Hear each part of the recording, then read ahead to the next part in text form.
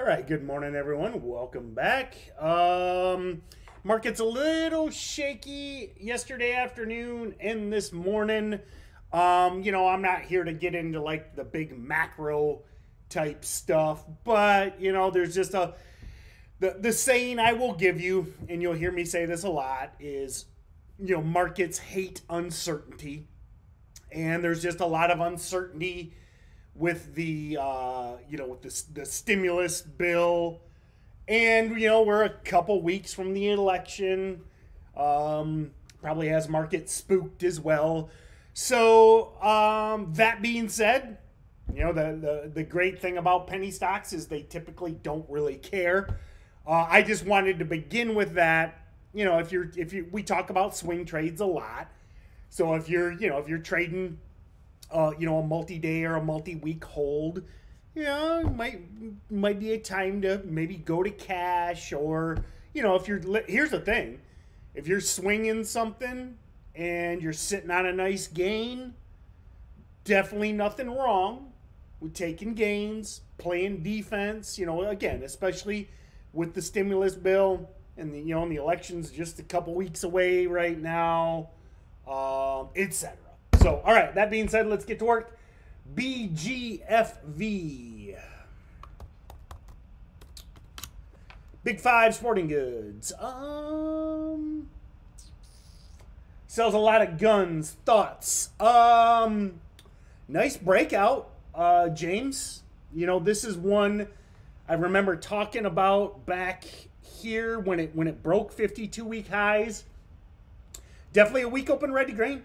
Slow mover. So BGFE, slow moving, boring stock, but for sure a weak open red to green. Let it prove itself. APTX, yeah, so APTX definitely kind of the momentum runner du jour. Little bit higher float, but it's already traded 12 million shares. And one of the things I was looking at last night on APTX, this big gap down back in 2019 got destroyed, I'm guessing, probably on bad data. Last night they had good data. By no means am I saying this is going to fill the gap all the way back up, but we talk about bag holders. There's probably a lot of people that have been waiting for this news, and adding. They're probably adding to losers. I mean, simple fact is, there's probably a lot of people adding to a losing position, trying to average down into this good data. But buyers are buyers, and we're short-term biased. And if there's a bunch of people buying, we want to join that momentum. I would look for breaks over 8, probably risk on, last night's highs down in the 720s. So 834 APTX. Discussion of big gap to fill and riding the bag holders' coattails. Now, we're not bag holders here. We're short-term momentum traders, but doesn't mean discussion. Jesus, that discussion. But that doesn't mean we can't capitalize on people adding to losing positions. Any Peloton sympathy plays under 5? A-Steam. I don't know. The lower priced Peloton sympathy play is NLS, but great question, A-Team. I would say this. Hey, I show up every day trying to help you guys out. Maybe I ask for a favor in return. Anybody know? Are there any cheap stay-at-home fitness plays out there? I would love to know. But great question, AT. So, 835. If you see any low-priced stay-at-home fitness tickers, I would love to know. Teamwork makes the dream work. FSLY.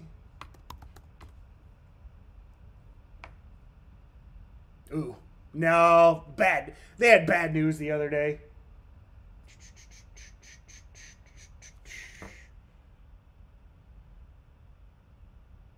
ATIF.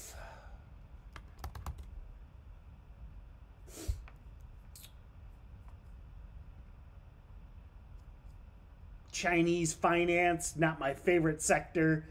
Beat down chart and a history of one and dones. Man, look at these one and dones. So ATIF, not what I like. So 836 ATIF, Chinese finance play with history of one and dones. And when I say one and done, that's that big spike. Yo, I mean right here. You want to know a one and done candle? Back on January 29th. I mean, that big wick, you know, basically that I think it, you know, somebody's probably going to correct me, but I'm Gravestone Doji, right? I mean, I'm familiar with candle. You know, there's a million of them out there, but I believe you would call this a Gravestone Doji. Yes, yeah, yep. So, you know, that big wick and small body, and then it closes basically at the low of the day. So when I say a one and done, that's a Gravestone Doji, and I don't want to buy a Chinese finance play that's probably going to give me another Gravestone Doji. So that's my opinion on ATIF.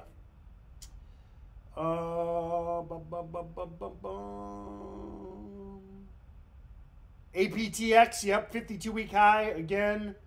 CBLI.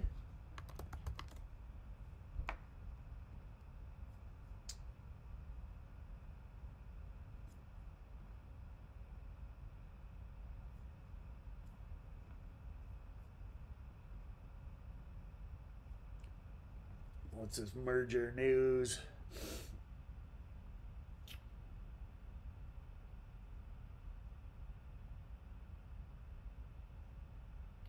So this is tying two sinking ships together. Again, not my favorite type of play. So 838 CBLI, afternoon only, in my opinion. Tying two sinking ships together. So I listen, it's 2020, anything's possible, but I don't get excited by two failing biotechs merging. That is just, out of all the potential news or potential catalysts, that's the best I can tell you. I'm not in love with this. I mean, it's low float. It's rotated the float. That's why I say afternoon only. That's when I say let it prove itself. But when it comes to getting aggressive early, I don't like it. I mean, I feel like such a Debbie Downer today. You know, I'm poo-pooing half of the ideas, but ultimately all I can do is give you my opinion, and that's my opinion on CBLI.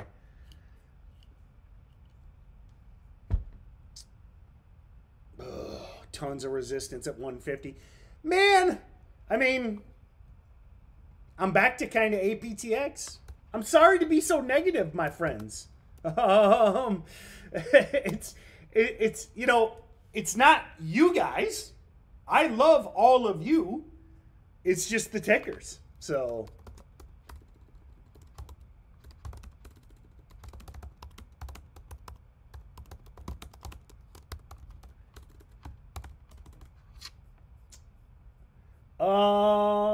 CYDY has news. Yeah.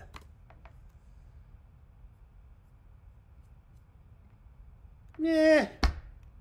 You know, Craig Thompson, I mean, I'm glad they got news, but, you know, it's always, and listen, former runner, has coronavirus news. It's just, I can't, you know, and longtime listeners will be like, oh, great, here we go again. But it's just really tough for me to give a plan on an OTC trading 3,000 shares. So Craig, afternoon VWAP hold, afternoon breakouts, needs value. So that's the bummer. Because I don't know, I have no idea, I have no way of knowing if this is going to get value. So nice that it has CV news, but like all OTCs, let's revisit this afternoon. So I'll be live on my personal Instagram at noon. Let's talk about CYDY, you know, because then at noon, I can be like, okay, it's traded 3 million shares, or it's traded 30 million shares, etc. So, ITRM. Ah!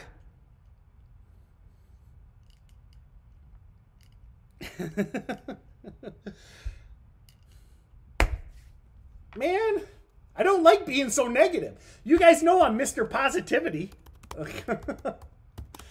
No fan of this chart either. XPEV. And again, it's not you guys. It's just the stuff on scan. So yuck. One more. I'm back to the point where for me, it's probably my two mains. Let's wrap up. So, or yeah, my main two mains. APTX, morning momentum play, and JKS week open red to green. Other than that, it's just it's not much out there, man. Did we talk about Acor? Bunch of you asking about Acor. Did we talk about Acor? Yeah, we did. We did. Yep. All these crappy tickers are mixing together. Let's finish on this. Bitcoin and miners. What's Bitcoin doing this morning? Coinbase. Still up. You know, Mara and Riot.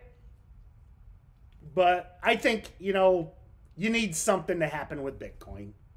We've been at this, you know, the bummer with Bitcoin is we've been at this 12,000 level since, you know, summer. So I think, in my opinion, our Phantom, we need like a big move on Bitcoin.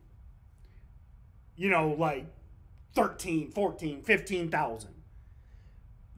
We've just had so many fake outs that I can't get excited about the Maras or the Riots until we get a real move. So, all right, guys, as always, sorry.